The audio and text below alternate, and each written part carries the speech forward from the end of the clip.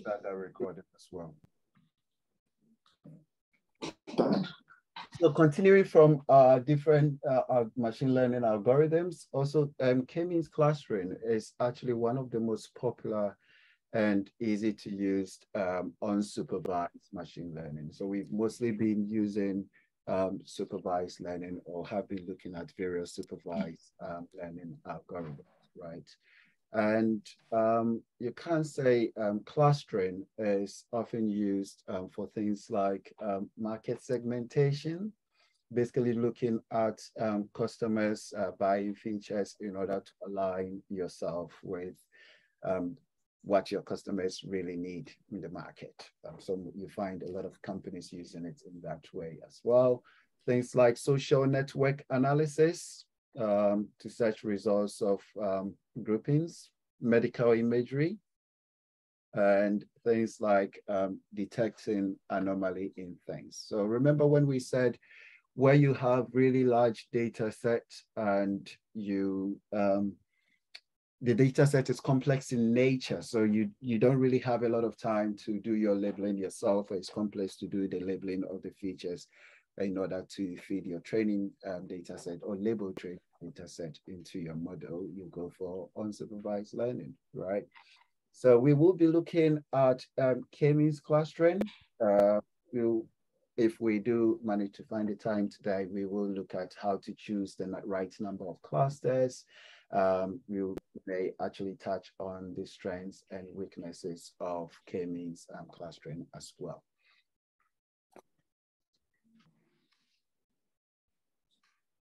So the whole idea is basically look at the data that you have, identify patterns in the data in order to find some commonalities to do some groupings for you. So you're thinking more around segregation or segmentation kind of thing. So basically grouping like for like based on the patterns that you will find in the data. So clustering is basically an approach in machine learning that is used to categorize, so can write categorize down, or basically to segment the data into subgroups. So you have various subgroups that you are working on.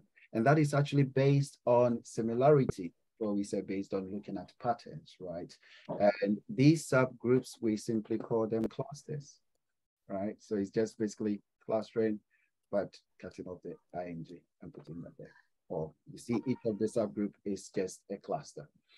So if we come back to our map, we have spent some time to go into the classical or the most common algorithms. We've done our branch, done our binary, we've done our multi, and we have also done some groupings, and we've looked at decision tree logistic, we've looked at naive Bayes as well, Bayesian. We have called we've looked at KNN as well. We've said it's lazy learning. We have looked at linear regression. Sorry, I realized I started talking a bit fast, so I'll slow myself down now, and hopefully we can continue from there as well. So then we come back to the common algorithms, and we just want to take a slight turn into unsupervised learning. So unsupervised learning, of course, there are other options, but we want to go in clustering where we have said we are trying to find patterns to group like for like. And within the clustering, we've got various algorithms, but we want to look at K-means for now. Yeah? Can I check whether you can hear me loud and clear so we keep going? You can go ahead. Okay.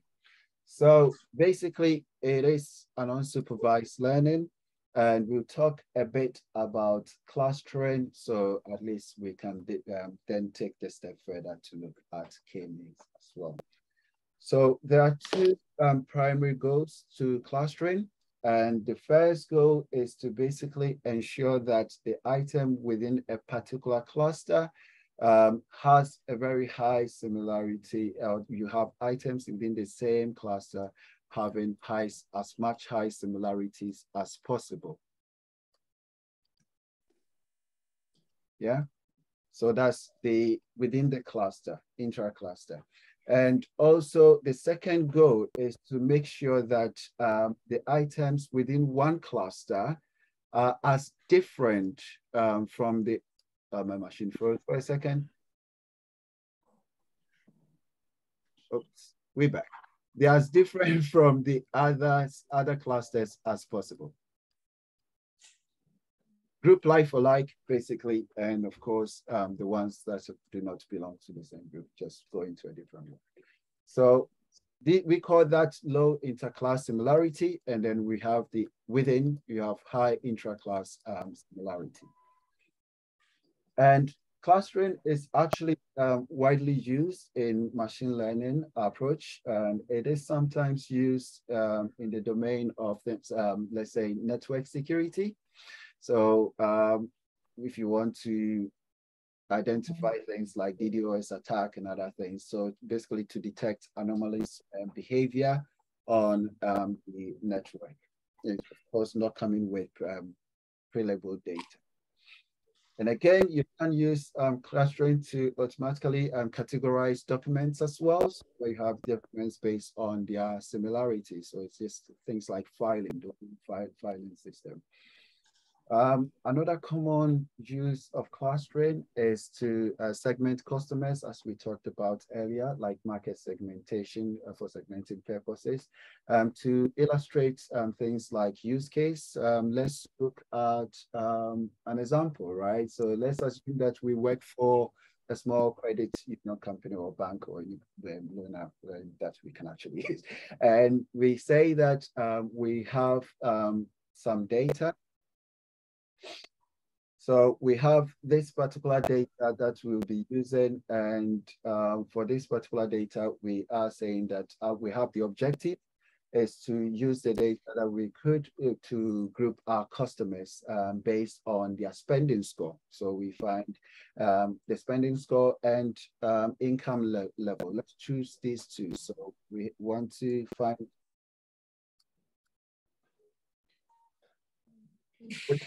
which of our customers spend more or less, based on, and also look at how much they earn as well to see if we can see some particular correlation between them, right?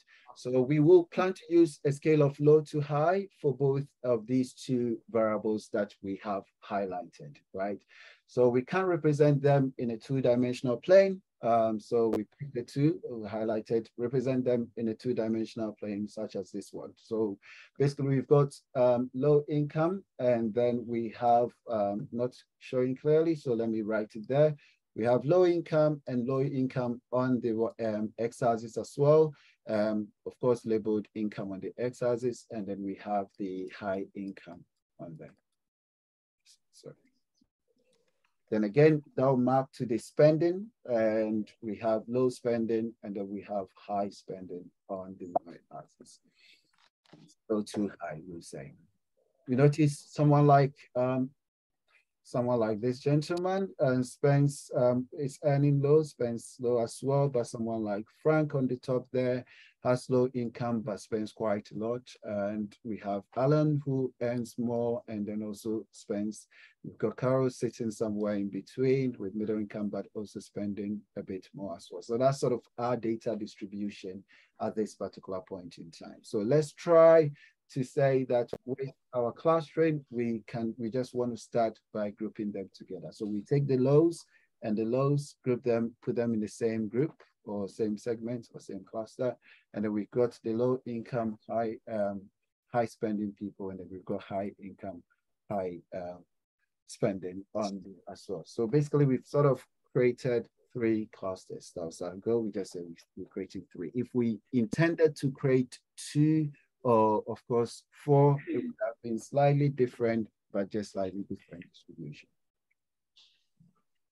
So that we say, we just give them some labels, or we segment them to say these are our theta group, a beta group, or well, alpha group or a beta group. Just basically, we just form clusters that we've given them names. So if we come back to our data, we have people who are belonging to alpha. Well, I think the alpha was low income, high spending, and then we have the people who also have low income, low spending, and high income, high spending. I think that's flipped as well, but it depends on how we did the labeling on that side in terms of the segmentation, the name of the segments.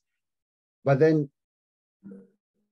all we've done so far is to look at two variables, then use the patterns within that variables to try to form groups so we understand our customers better, and hopefully maybe we can target them in a better way. And all we've done is to form clusters. We've not talked about k-means yet, just really understanding what clusters are and what options that we have. So simply selecting like for like and then grouping them together. And we say, what are some of the possible ways we can do our clustering? And that's what we are interested in looking at next. It's like the type of clusterings that we may exist. Sorry, I'm getting some glitches on the side. I'm not sure where it's coming from, but if it becomes a bit too noisy, let me know and I'll post and we find a different way. So basically we say, what are some of the clusters that we can actually end up with? So we say we can have a hierarchical cluster, so similar to the way that AI relates to machine learning. So in this particular case, you have clusters within cluster, right? So you need to go through layer one to get to the innermost layer. So you've got one cluster whose boundaries are nested within another cluster, similar to something like nested ifs or nested loops and other things, right? Then we can have the partitional cluster, right? So with the partitional approach, you notice that the boundaries are non-overlapping. So either you belong there, or you belong there, or you belong there. So we don't have overlapping clusters in the partition. So basically just creating partitions and splitting them. Then we have the overlapping ones where you have clusters that fall within the boundary. You have some elements that fall within the boundaries of more than one cluster. So with overlapping, you've got one that actually sits more than one cluster. And fuzzy approach is basically you're not really sure whether it belongs to one or the other. So basically you have some that sits in there, but we use weights, the weight between 0 and 1 to identify that we say it's more likely that maybe this particular data will belong to cluster A based on the weight that we are giving it. So in this particular case, the closer the weight is to 1, the higher chance that it will fall within a particular cluster or it belongs to a particular cluster. So we have the chances of, let's say, 4 falling within this cluster or another 4 falling within that cluster. So there's a high chance that this particular data point belongs to these two. Or then we have another data point, which says we are 60% sure that it belongs to the red cluster on there. So basically we just use probabilities for the fuzzy.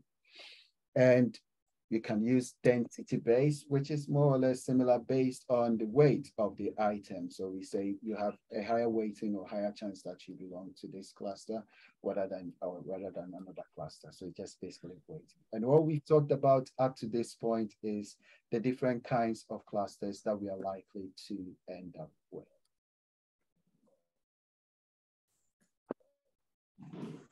Are we okay up to this point? Yes, please. Okay. Right. So basically, we have simply said different types of clusters, and we want to use a particular, we want to look at a particular machine learning algorithm, which is the k-means. And we said earlier that sometimes it's confused with the k nearest neighbor. For k nearest neighbor, you're looking at your Cartesian plane, and you have data distribution. So you have data distributed. It's supervised learning, so we know sort of this data, we understand the existing data, and I'm talking about k nearest neighbor at the moment, not to be confused with k-mean. And then we said we had an unknown data, and if we picked our k from KNN to be, let's say, in this particular case, let's make it 5 again or 6, we can say these data points are the closest. Again, it's frozen. Let me just give it a second and hopefully we'll come back. Yeah, these data points are the closest to the unknown data. So we just draw a circle around those data points, and we say there's a high, it depends on what kind of data falls within there, then we say high chance that it belongs there, it belongs there. So basically that is where we were at with KNN. But definitely we say that is not, we don't lose much. So we go back and I can clean this and start to record over it as well.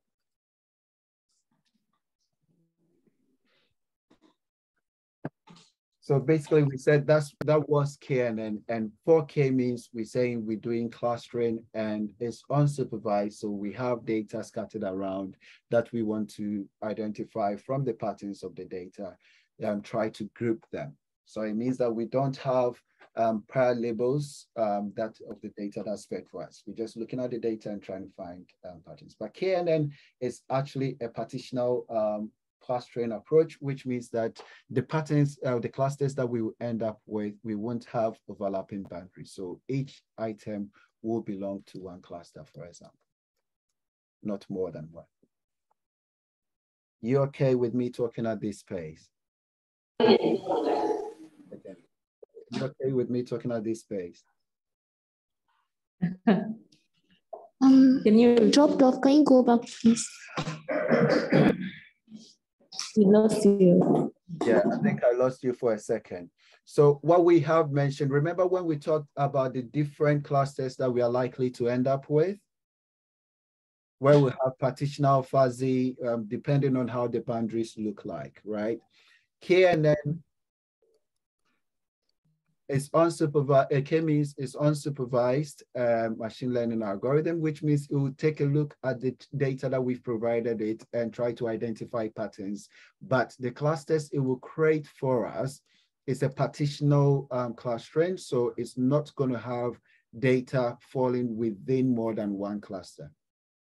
Each data will belong to a particular different cluster. Does that make sense up to this point? Yes, please. Yes, please. So basically all it means that the boundaries are not overlapping, and that's what we have. And then we also want to use, but what we mean by K means similar to when we say for K, and then the K was the number that we used to draw the circle or to find the nearest neighbor. For K means that's also the K is the number that we will use to identify the number of clusters that we want to form, right? So we start off by specifying the K that we want. Let me cross this out so we don't confuse ourselves. We want to start off by specifying the number of Ks that we want, or the number of clusters that we want to use, and that the algorithm will use a process called maximum or maximization. Testing my handwriting skills. Okay, just bear with me for a second.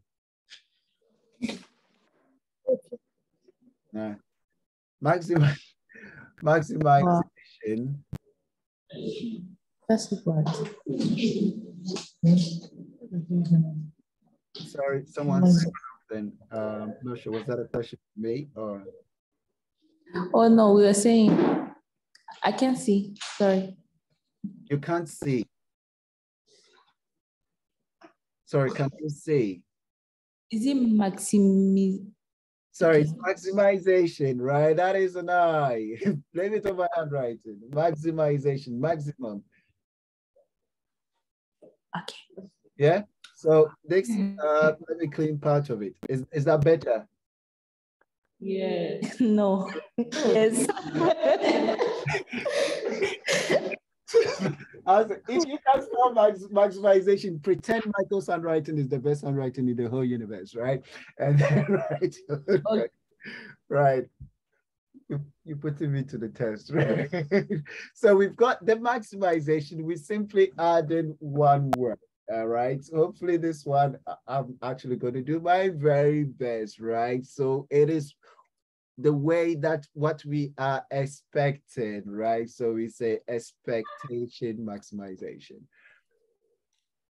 Come on, this is a lot better. That's a T, that's an A, that's I-O-N. Please say you can see this. It's a lot better.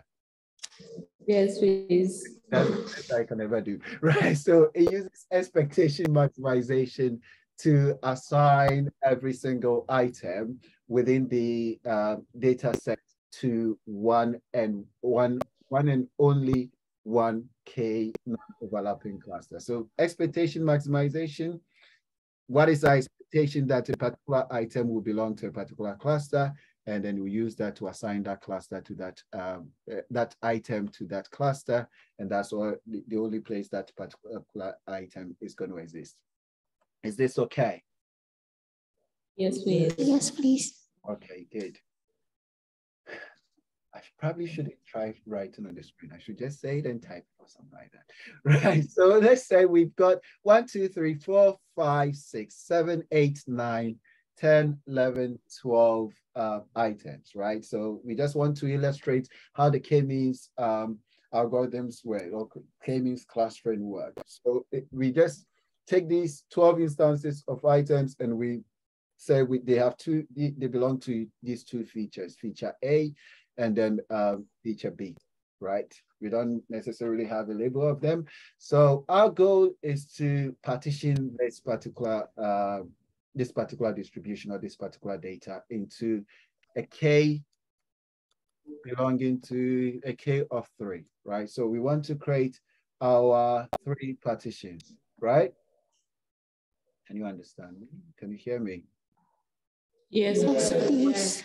So K of 3 means that we want to create 3 clusters or 3 partitions. So the first thing that we do, or that the algorithm does, is to choose the K's at random point, right? So you choose random point in the feature in this particular space as the initial centers of the cluster. So a center, you think about it as a center of gravity, you know? Yeah. If you have something that is sort of going to draw everything around it closer to it, just think about it that way, right? So if that is you call it centroid over time, but it means that it's going to draw everything around it. Sorry, Prof. Yes, please ask. Yes, is the K equal to 3 random or? No, so we say you decide that you want to create 3 clusters. So it's our goal, right? The goal that we are setting. Okay. If our goal is to create 3 clusters, it's like the breeds of dog. If let's say we had 2 breeds that we wanted, so if you want to create 2, identify 2 breeds, you set in your K to 2, right? And you're thinking from the data, that's where it's going to fall within. But in this particular case, we want to create 3 clusters now. Later on, there are ways that you can actually, I don't think we'll cover that in these sessions, but there are ways that you can actually tell what is the right K, what is the right position, and all those kind of things. There are various techniques that we can use. But for now, let's just say it's just an illustration. We want to see how it works, right? Okay, so we understand up to the point of the concept of the centroid being something like center of gravity. Yes? Yes. Yes, please. Okay, so something like that. It's just Michael's way of making it understandable, or saying the way that he understands. Right. So basically, we randomly place these centroids within the plane, and these initial centers are represented by C1, C2, C3, as we can see here. So just know that these initial centers are randomly chosen, okay? It's just really random. They do not have to be one of the points from the original data. So it doesn't necessarily have to overlap with any of these existing points from the data, right? So after we choose the initial cluster centers, the algorithm will then assign each item to a center. And the way it would do that is quite similar to the way Ken read. So basically, it will just use what the data points that are closest to the centroid. Sorry, it's frozen, so I'll let it breathe for a bit, and hopefully it will continue. So just take the data points that are closest to that particular centroid to group them together. You know, the way gravity works, they are all trying to pull the data points closest to them. So the closer you are, probably the stronger you are going to get pulled to that particular centroid, right? And that is the process that we call the expectation maximization phase, right? So to determine the clusters or to determine the cluster centers closest to a particular point, the K-means algorithm will calculate this again using Euclidean distance, similar to what we did for KNN, right? Between each of the points and the center. And the way that Euclidean distance works, of course, you take if it's in the XY Cartesian plane, for example, you take the X of the data point, subtract that of the centroid from it, you find the square because you don't want a negative value, and you do the same for the Y, and then you find the square root of that. So just a bit of math that we just simply throwing in there. Some stuff that hopefully you're already familiar with. If not, that is not a problem. At least we have covered this point. Yeah, it's cool, right? Are we okay up to this point? Okay, yes. So basically, it will take each point and, of course, plug it into the Euclidean distance, trying to calculate. In this particular case, we have a 3 and a 4 and a 3 and a 2.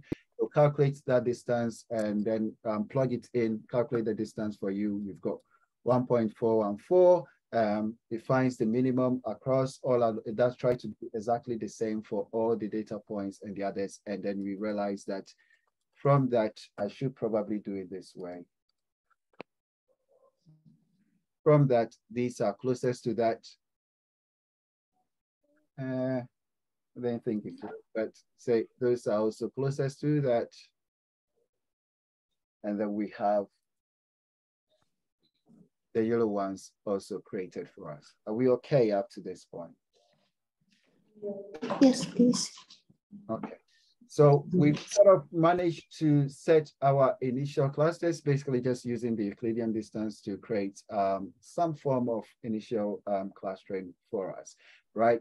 But then once it finishes that, we say we've created groups, doesn't really necessarily settle there as well. Just keep calculating again until it finds the minimum distance to each of these centroids. And remember, our goal is to, so just keep randomly placing them. Our goal is to make sure that each data point fall within one and only one. Why am I struggling to say that? One and only one cluster.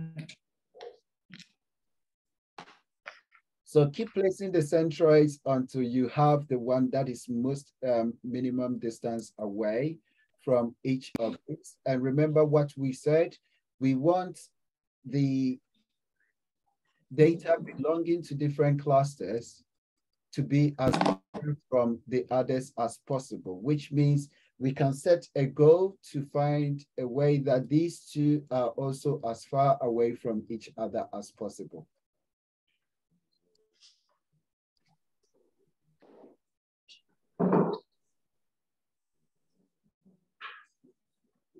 Helping us to form the cluster based on the data that we have looked at.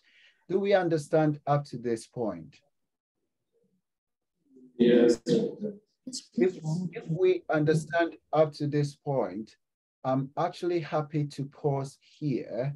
There is a bit more on how to identify the right K and everything like that. If people want, actually, I'm more than happy to also do more or less an extended video that will cover those and then give it to you for you to watch in your optional as an option in your own time. Are we okay with that? Yes, please. Could we watch it? Could we watch it?